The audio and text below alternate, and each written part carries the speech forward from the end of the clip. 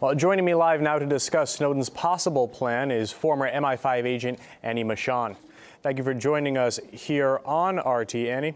So why do you think Snowden's left Hong Kong? Did you think he felt protected enough there, or was it just a matter of his visa running out?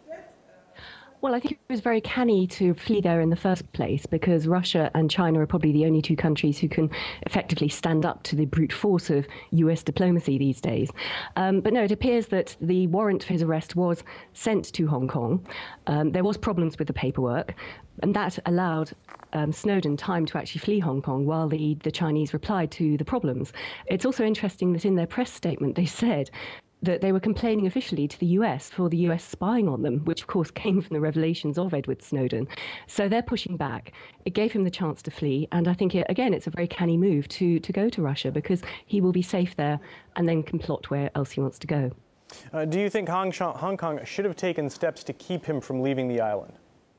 I think they've fulfilled their legal requirements. And, you know, there's been so much in the Western media over the last few years about the Chinese hacking all our systems and everything. They must be very pleased to have evidence that, in fact, the US is doing the same to them so they can push back. So I think it was a good place for him to go. And I think the irony now is that it's the US that whistleblowers have to fear. It's the US that whistleblowers have to flee from. Because, of course, at the moment, the Obama administration is waging a war on whistleblowers, not just Ed Snowden, but also people like Bradley Manning and his awful trial and conditions, and also a whole range of other whistleblowers from the CIA and the NSA. For example, John Kiriakou of the CIA, who exposed the US torture program, is the one currently languishing in prison for 30 months, not the torturers. So I think the irony that people have to fear the US when all they're trying to do is expose the crimes of the US must be bitter. Now, the U.S. had apparently warned Hong Kong authorities ahead of today's developments. How do you think this will affect relations between the two? Well, Hong Kong was just going by the legal book, so really the US doesn't have anything to complain about. But yes, there was a sort of a slow warming of the diplomatic relationships between China and the US, and I think this has probably sent it backwards. However, I would suggest that Snowden has done a public service not only to the US people, but to the people of the world in exposing quite how badly we are being watched and surveyed by the US and the NATO Big Brother states. Now, we have been getting reports that Snowden's been granted asylum, although it's still too early to determine which country has offered him safe harbor. What's your guess as to where he's headed? Well, I know that there's been a lot of speculation that WikiLeaks has been trying to help him gain asylum in Iceland, and he needs to get there first. Iceland does have a very good reputation for protecting transparency and freedom of information on the internet, so that may well be a possibility.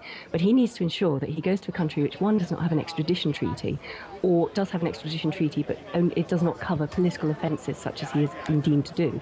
But it is also strong enough to push back, because there will be immense pressure from the US to hand him over. Do you think there's a chance he could be intercepted en route to the third state? Possibly, yes. So, in fact, getting to Russia is a very safe place to be at the moment because they will not be pressured. The unfortunate choice, though, of Russia here is that it will make it very easy for the Western media to deem him to be a traitor now, which might mean that he might face even more charges under the Espionage Act.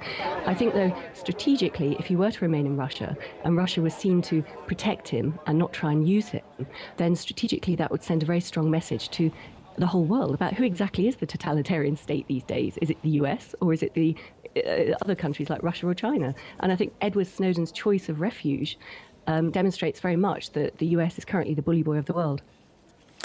All right, strong opinion there from Annie Machon, former MI5 agent. Thank you.